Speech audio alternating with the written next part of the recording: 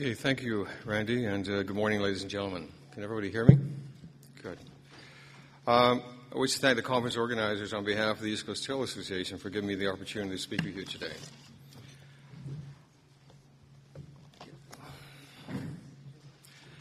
There are things we will never see unless we walk to them. The act of hiking frees us temporarily from the bounds of everyday living. It moves us away from the fluorescent lights, deadlines, television, and the noise. The things we hike to never tarnish and fade, never lose their allure, never fail to soothe a troubled mind and heart. Walking is the perfect exercise. It benefits the whole body as well as the mind. It's for all ages and for all stages of your life, and is never too late to start, and best of all, it's free.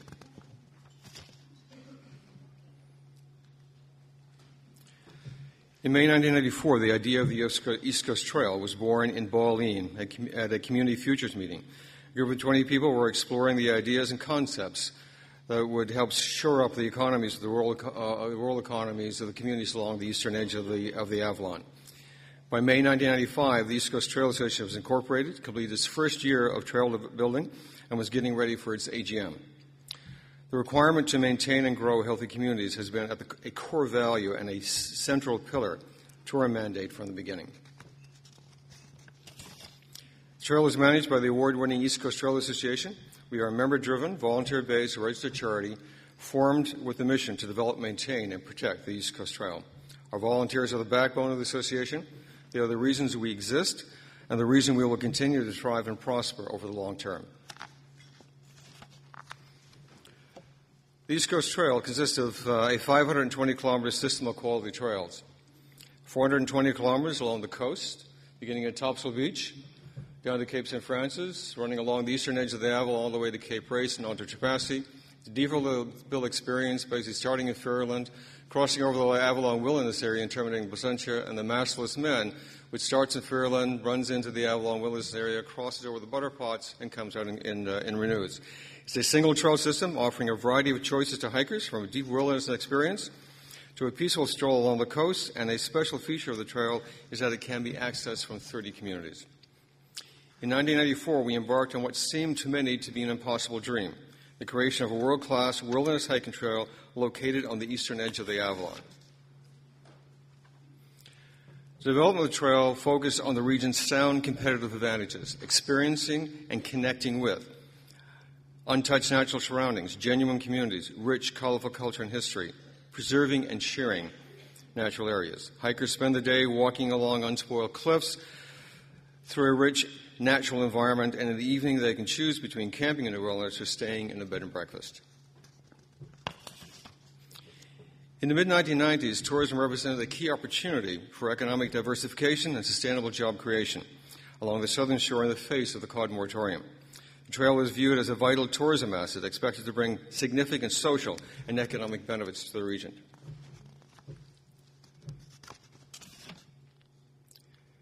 And with the opportunity came the expectation: build it and they will come.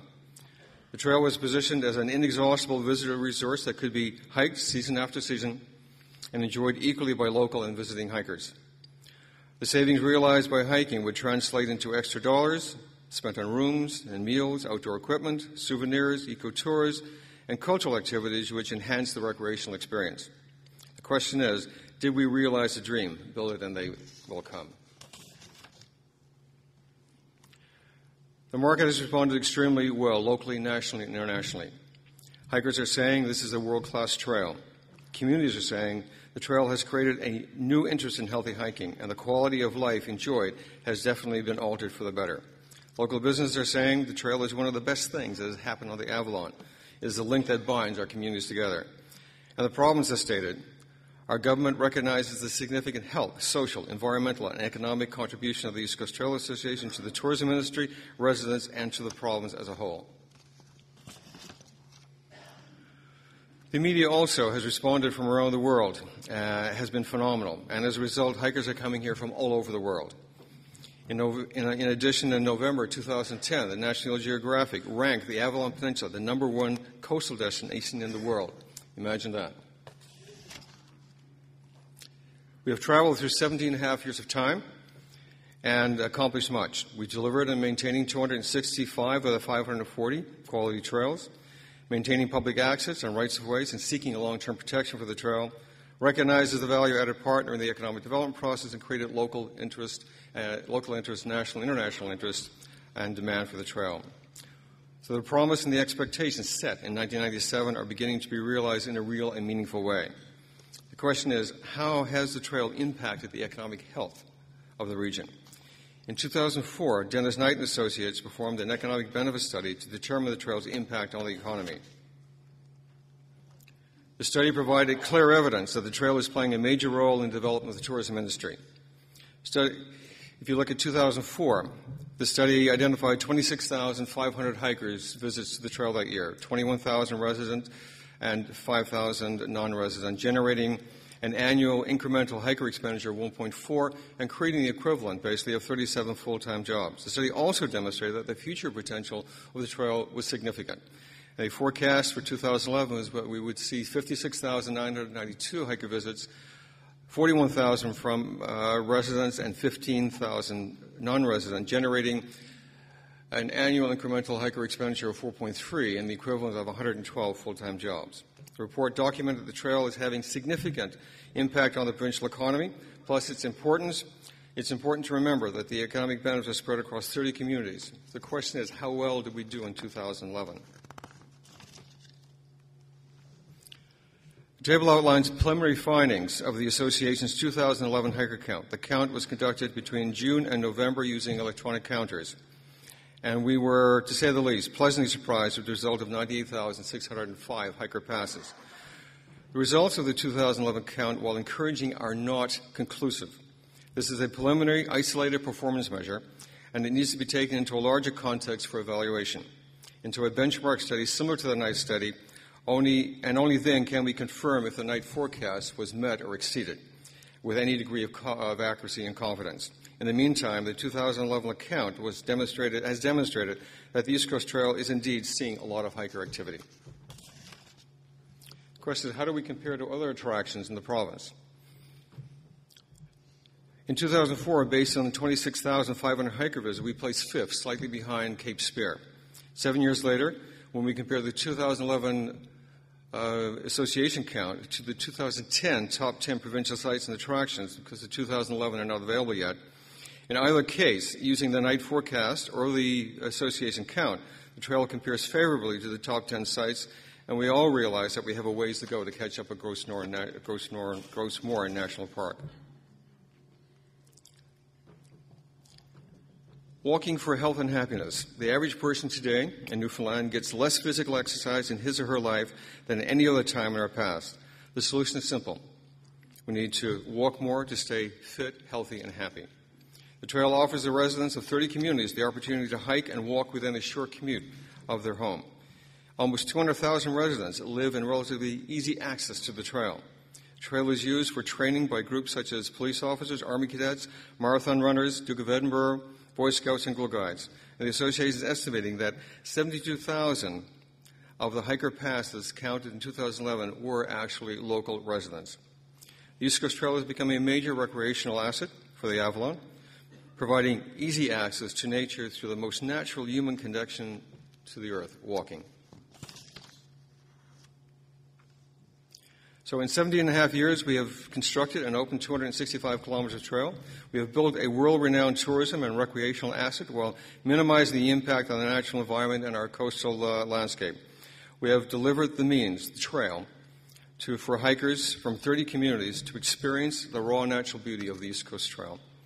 The trail, our coastline, is simply amazing, and it's right here in our backyard waiting for each of us to embrace it and enjoy it as a lifelong friend. Number one coastal destination in the world. The National Geographic actually extolled the region's stunning natural and cultural integrity and unspoiled scenery, adding that it is one of the best-kept tourism secrets around. The province should take great pride in this ranking, as it confirms that our government's investment in tourism, culture, and community infrastructure is money well spent. The article also confirms that when you build tourism products, such as the East Coast Trail, that combine the very best we have to offer, our natural, cultural, historic, and community assets, you create a unique tourism destination that is second to none in the world. It is indeed priceless. We must also remember that the long-term viability of the trail, and indeed the tourism industry, is dependent upon the health of our natural, cultural, and historic attractions.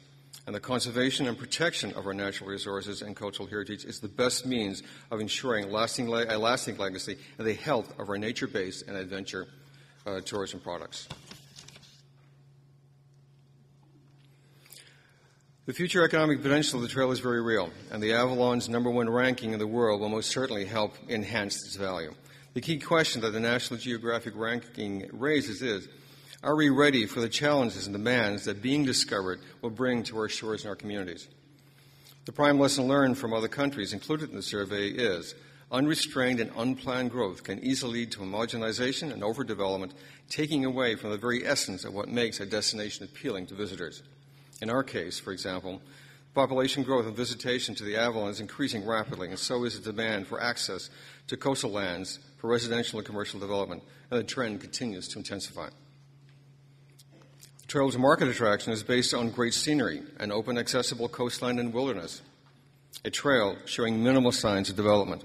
This is also the drawing card that is fueling the coastal demand for housing, although this demand, if realized, will eventually degrade the very essence of the attraction.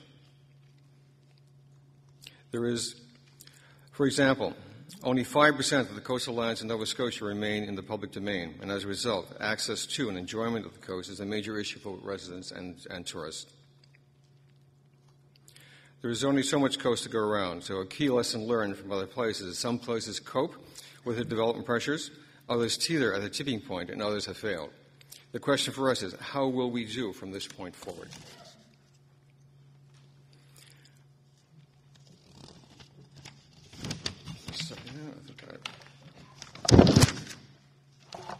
No, sorry, thought I missed a slide.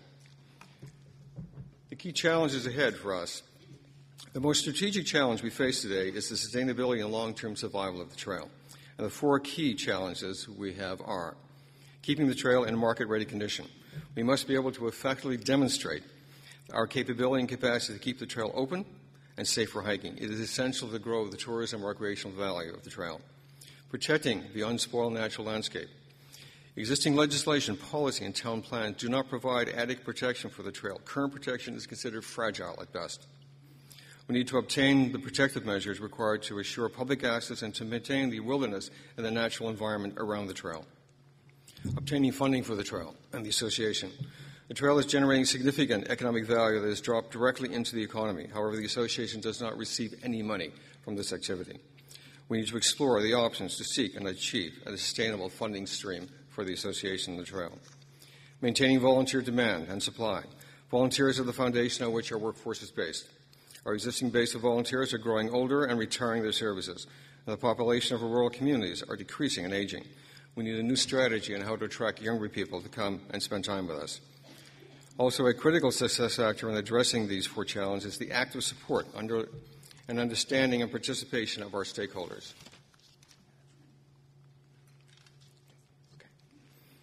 Stakeholder cooperation is essential. The creation and performance-based tourism such as the East Coast Trail, an attraction that stretches across 540 kilometers, is that all stakeholders at all levels must have a shared and holistic view of the problems, regions, and communities' overall tourism strategy and the tourism resources that are critical to its health.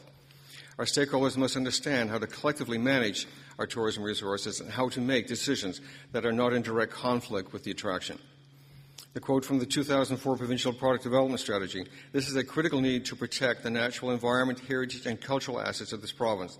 The province needs an integrated resource management plan accompanied by a land use management plan, and the time is now." And that was in 2004. In our case, the long-term survival of the trail is not considered manageable within the protection limits afforded by existing legislation and municipal plans, given the current and growing demand for our coastal lands. The risk of losing major portions of our natural area is real, not imagined. Access to our coastline has been a constant along the trail for centuries. It has helped shape our history, our culture, who we are as a people. It is our legacy to give to the future generations, but it is also ours to lose if we fail to protect it. The status quo from this point forward is really not an option. We have to make a difference starting today. The opportunity is there, and we have the capability and capacity as a province. All we need is the will to make it happen. And the cooperation and communication is essential of our stakeholders essentially achieving this goal, and working together to make sound development choices is the challenge. In summary, I'd like to say that the East Coast Trail success has been built on solid partnerships formed with businesses, communities, community service groups, regional economic development boards, the province, and the federal funding agencies. Together with our partners and our volunteers, we have moved the East Coast Trail in 17 and a half years from a promising concept to a valuable piece of tourism and recreational infrastructure. The promise and the expectations set in 1997 have been realized in a real and meaningful way. Build it and they will come. The challenge for us all is how far into the future will the dream continue? Will it be the treasure we leave as our legacy, our gift for future generations? As I said earlier, walking is the perfect exercise. Safe, easy, and best of all, free. It benefits the whole body as well as the mind. And for all of you who do not hike, you need to understand that whether or not you ever set foot in the wilderness, you cannot take it for granted. We need to protect and preserve our wilderness and coastal lands. The East Coast Trail is our refuge of concern. It is our hope for the future.